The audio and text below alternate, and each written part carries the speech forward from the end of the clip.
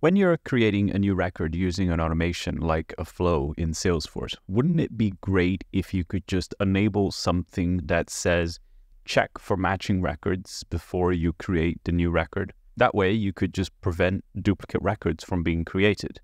Now, generally speaking, if you want to do this right now, you'll have to add quite a bit of logic onto your flow to check for any existing records that match a certain criteria, and then do something if it finds the record or if it doesn't. With Summer 24 Flow Enhancements, we have this feature. We can just enable it, give it a criteria, and the element will do that for us. We don't need any extra logic. Let me show you what I mean. Here we are in Salesforce, and we are just looking at an account record, and I have already created a screen flow to demonstrate this feature. So on the right-hand side, we have a screen flow that's essentially going to create new contacts for our account. So as you can see here on the contact related list of this Acme account, we don't have any contacts just yet. So we're going to use our screen flow to create one. And I'm just going to call this test contact 1. The email is going to be test@email.com. It's already picking up the account for us, which is great. We can add a seniority level. We'll just say CEO. Doesn't really matter. Now we're going to create this contact. So if you look on the left-hand side now under contacts, we've got our test contact 1, and the email is test@email.com. Now what we're going to do is we're going to use the same flow to create another contact. We're going to call this test contact 2, and the email is going to be the same, test@email.com.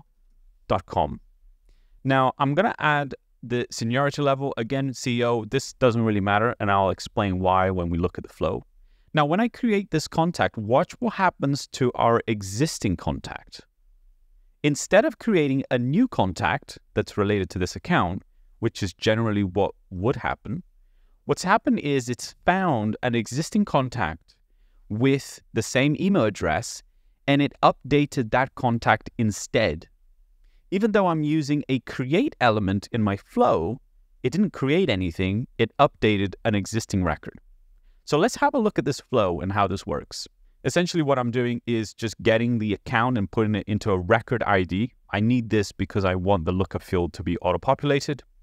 Then when we look at the screen component, this is really straightforward. I'm just adding some field components here so I can capture information to create my new record. You can add anything you want here. This is exactly the same as it was before. Whenever you make a screen flow and you want to capture information, this is how you do it. You can add components like text components, or you can go to the Fields tab, create a variable for the object you're working with, and drag and drop those fields. I've got a mixture of both. So first name, last name, these are just text field components, and then email, seniority level, these are actual record variable fields from the Fields tab. You can do it in whichever way. Then after that, we have a create record element. Now in this element, what we're doing is we're creating a contact record. We're mapping some of those fields that we've captured on our screen flow with the desired values. But then if we scroll down, we have this option at the very bottom that says check for matching records. So what we've done is we've enabled this option, and then this other condition requirements will appear, and you can add the criteria. So in this example, the criteria that we're using is the email address. So what we're doing here is we've selected the email address as our criteria so we can check that against other records. And then essentially we just have to answer some questions. So the first one is if a single matching record exists, and that is if a single matching record exists with the same email address, because that's the criteria we're using, then what do you want to do? Do you want to update the matching record, or do you want to skip the matching record? In other words, do you want to create a new record? And then the second question is, if multiple matching records exist, do you want to update the most recent modified matching record, which is most likely the one that you're working on, even though you have duplicates? Or do you want to skip all the matching records as well and create yet another duplicate? That's it. You just have to answer these two questions. So if you want to prevent duplicates when you're creating records, you essentially select update the matching record. That way you don't create a duplicate.